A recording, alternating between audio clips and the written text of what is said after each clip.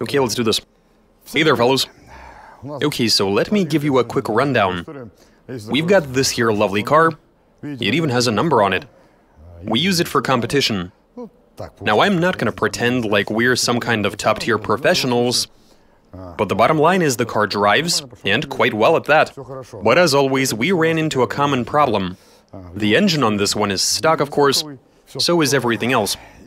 Anyway, it is seriously down on power. It's not the most pleasant thing in the world when you've got dips in the power band. It really feels like it could use just a tiny bit of boost. And so an idea occurred to us that we might fit a turbo. But then after a bit of pondering, we thought, why not try electric forced induction, like an electric blower. And after rummaging through the storage room, here's what we found in there. Now, if you need a powerful electric motor, you're obviously not using one for the heater or the wipers. What you want is a starter motor. So we've got that and a turbocharger, and the idea is to take the two of them. We'll make it so the engine doesn't waste any of its own power on spinning up the compressor by means of providing a bit of help. What we want to make is a system you activate by pressing a button that'd force air into the engine to increase the horsepower. I mean, even if the gains aren't all that impressive, we're still curious to see if we can at least get an increase of about 10 or 15 horsepower as measured by butt dyno. Or 12? Yeah, that much you're definitely gonna feel. Ideally, we'd also like to keep things as simple as possible. We are definitely not seeking to make this overly complicated. We want to just be able to slap it on, start the car, and go have some fun. Right then, let's throw this together and see what comes out of it. Let's do this. We've got a special merch offer for you, fellas, to brighten the mood in these turbulent times. Starting today, we'll be offering a mystery gift box.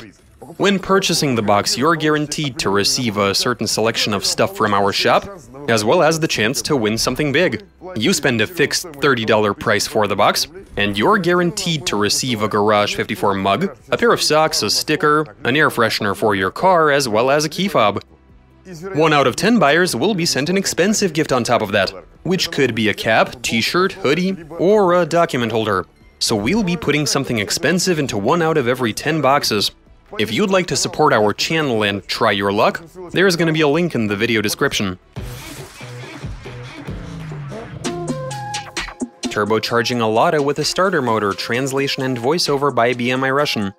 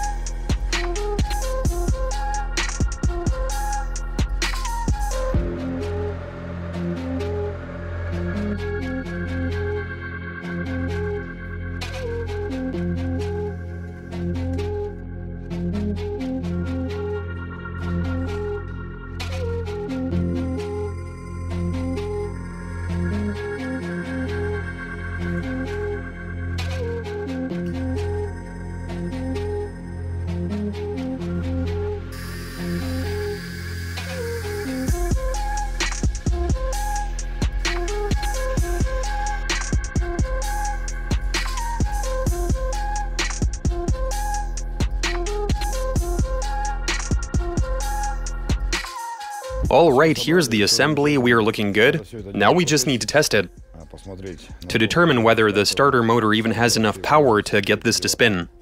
Also to check and see how hard the compressor is going to be blowing. Yeah, so that we also need to check.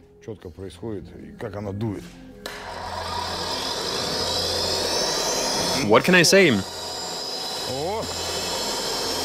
It feels pretty good. It's blowing hard. But then again, we need the revs to be at about 30 grand, or even 35,000. But as far as I can tell, we're not there yet.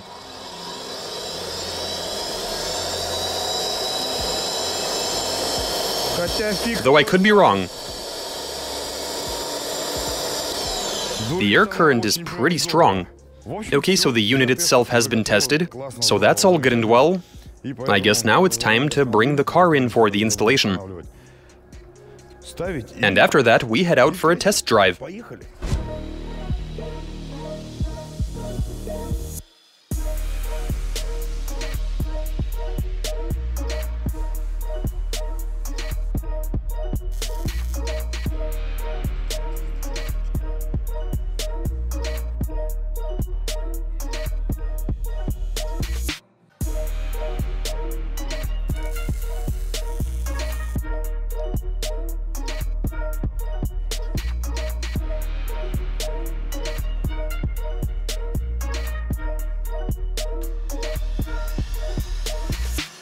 Okay, we've got everything assembled, and it looks really nice, though it is positioned quite a bit higher than the hood.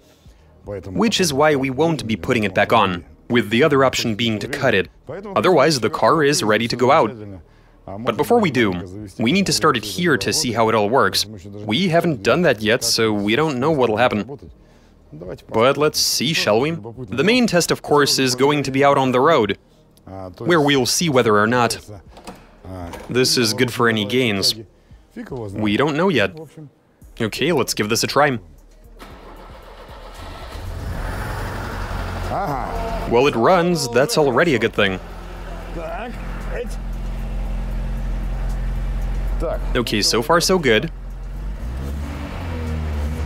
Okay, so it works fine like this. Now what if I...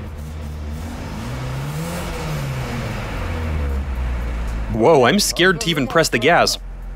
I press the gas first, then I switch on the turbo.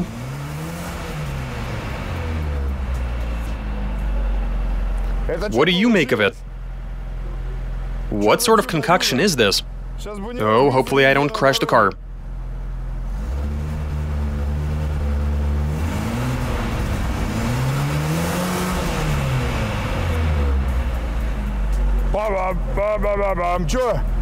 It's not enough? No, it's contracting. Oh man, too bad we don't have a sensor for measuring the boost pressure. What a bummer. Well, I guess we'll have to make do without one. I'll have to rely on my own senses. Okay, let's do this. We'll drive out on just the engine, without flipping on the turbo.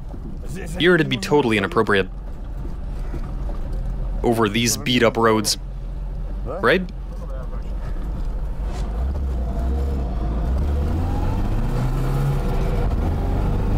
All I did was press the button. Holy cow. Did you see what happened? Okay, like this it doesn't want to work. But now I'm holding it.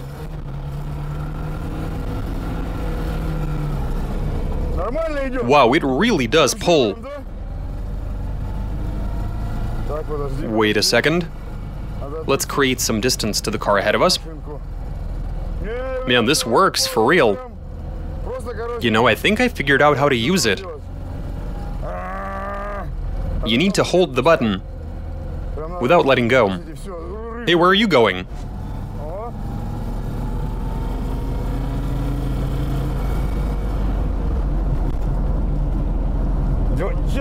You know, I don't quite understand.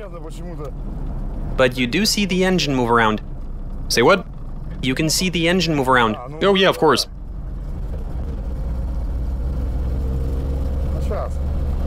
Give it a moment. Yeah, it was bucking, but now it's good after I pressed the button. Watch this. You can hear the noise even from in here.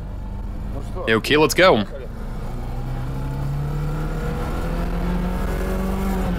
Oh, wow! Careful. Did you see how fast we were going in second? 90 Ks almost. Cool. Yeah, the system works. You wanna have a go? What, you scared? I'll pretend I don't have my license on me. I don't have mine either. But I do have one.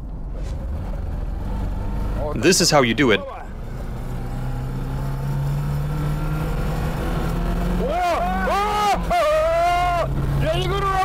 I told you it works! Did you feel that? This is so much fun. We really should have brought someone with us, because they're not gonna believe us when we get back. When, as a matter of fact, it does work.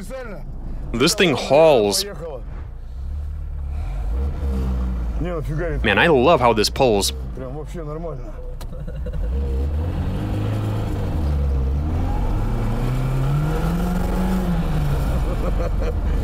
I don't think they understood what this is. I can take your Camry, no problem. It has to be like a 2.5 or a 3 liter, maybe? Or a 3.5? Still though, I think that beating us in this is going to be very difficult even for a 3-liter Camry. And we're not even all that quick, I mean, without having done a proper tune. Now that'd be a complete game changer. Yeah, we haven't even tuned it. All of the maps are stock.